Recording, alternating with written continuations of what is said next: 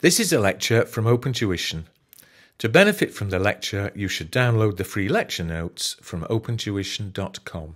All right, this is the second and the last lecture on Chapter 10 of the paper F9 lecture notes, Investment Appraisal Under Uncertainty. In the previous lecture, I went through sensitivity analysis and then a quick mention of simulation.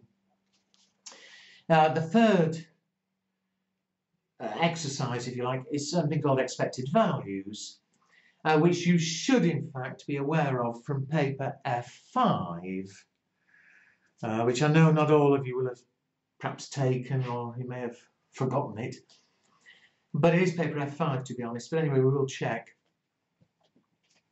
But look at the example. Diger is considering launching a new product. It'll need an additional capital investment of 200,000. The selling price of the product will be $10 a unit. And Diger has ascertained that the probability of a demand of 50,000 units a year is 0.5, or 50% chance. There's a probability 0.4, it'll be 20% higher. At 10% probability, it'll be 20% lower. We expect a contribution of 50%. We expect fixed overheads to increase by 140,000 a year. The time horizon is 4 years. We're going to sell at the end of 4 years for 50,000. The cost of capital is 20%. Well, our problem here is slightly different. It's the demand. Because Diger's not certain of the demand, but instead of the demand simply being uncertain, it could in theory be anything, she's found that the demand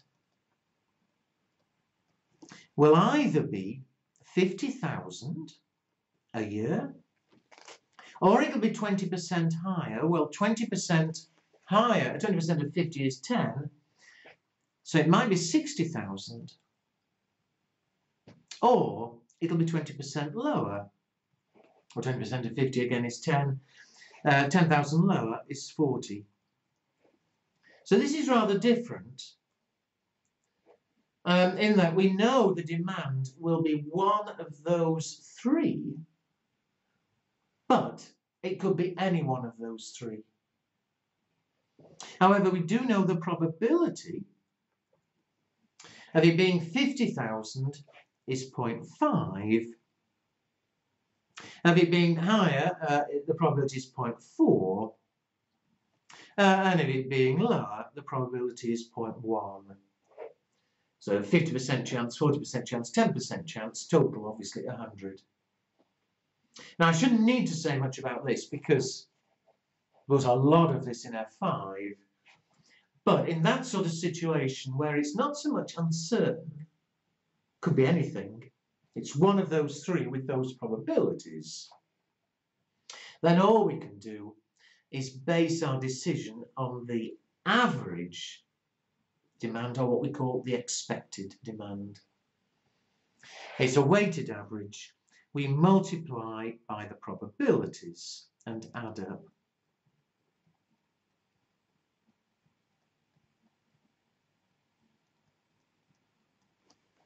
And so, multiplying by the probabilities and add up gives us 25, 49, 53,000.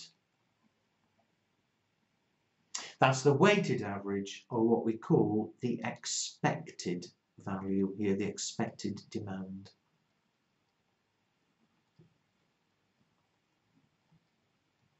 And having done that, we then carry on like any normal net present value question, but based on demand of 53,000 units a year. And so let's set it up and do it. There'll be additional investment of 200, so times 0, we've got the cost of 200,000.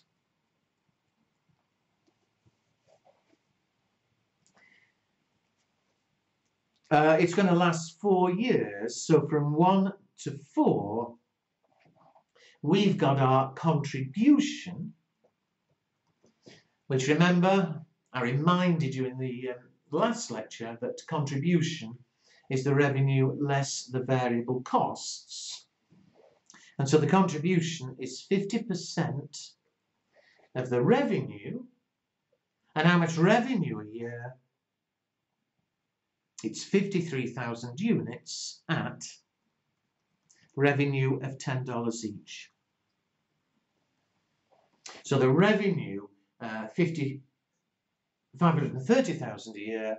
If the contribution is 50%, it means it's 50% of the revenue. So the contribution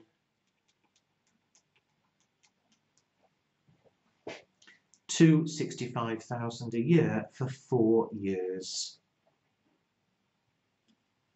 What else? Oh, fixed overheads are going to increase, so there are incremental overheads.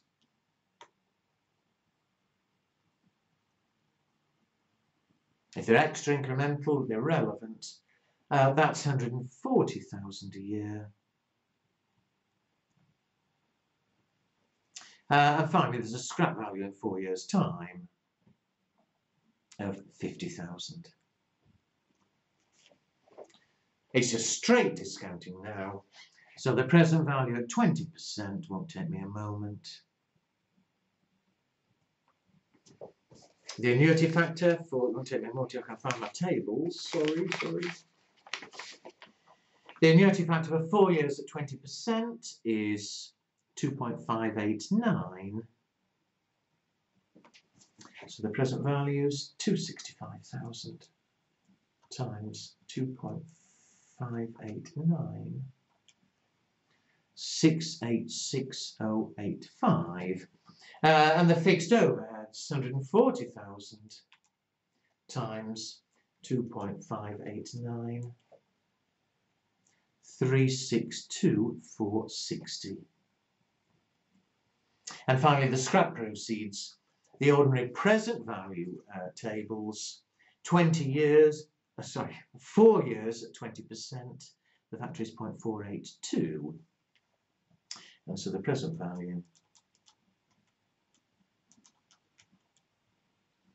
24,100. Was it 50,000 or 5? It was 50. And so finally, the net present value. Nothing new here. I mean, once we got to this stage, but still I will finish it.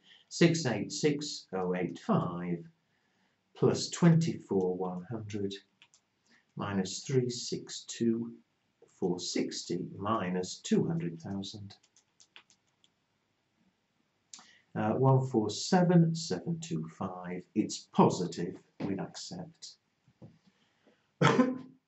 There is the expected NPV.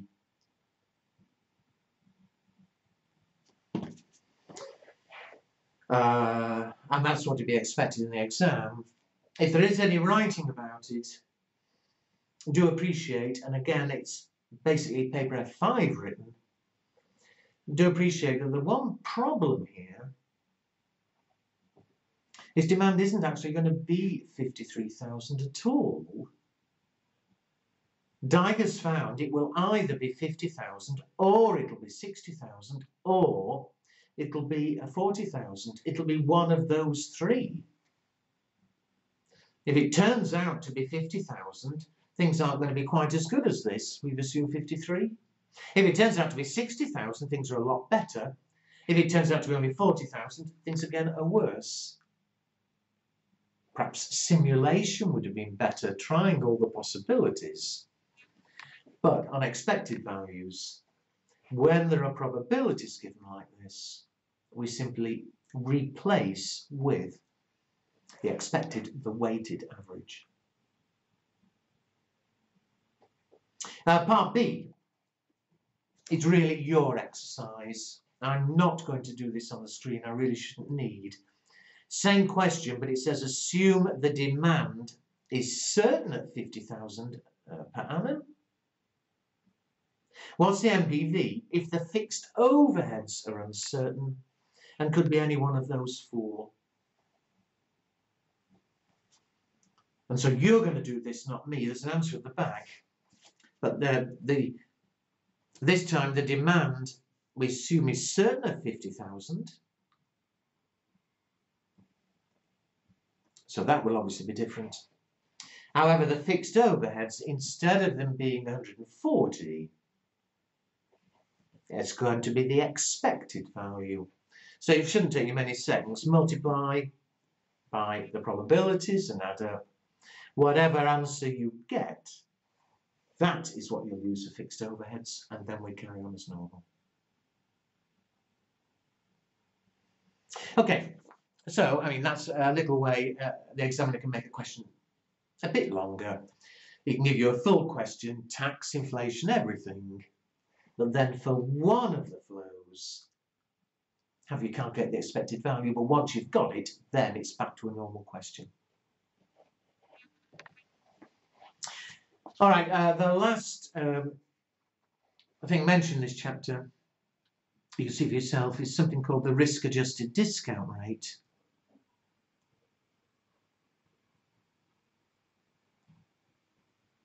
And you'll see there are no numbers there. You can read it yourself, but the reason there's not too much need is this. The idea is that the more uncertain a project is, the flows rather, the more uncertain the flows are, the more risk we're taking by going ahead. And he says, okay, if it is more risky, let's discount the flows at a higher discount rate. Cost of capital may be just 10%, discount 10%. But if the project is very risky, if instead of discounting at 10, I discounted at 15, think about it. It means in order for it to be worthwhile going ahead, to be positive, the project is going to have to give us higher expected flows.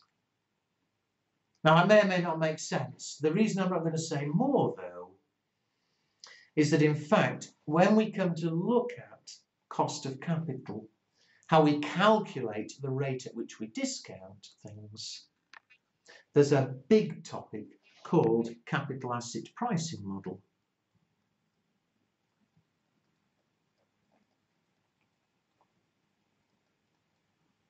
Which is effectively working out a discount rate based on the level of risk.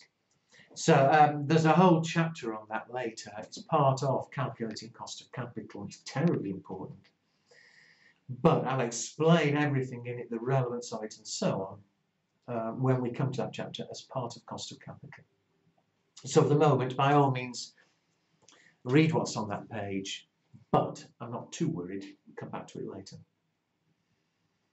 So there we are. We've finished that part of the syllabus. Investment appraisal. The next lectures we can carry on with the next part.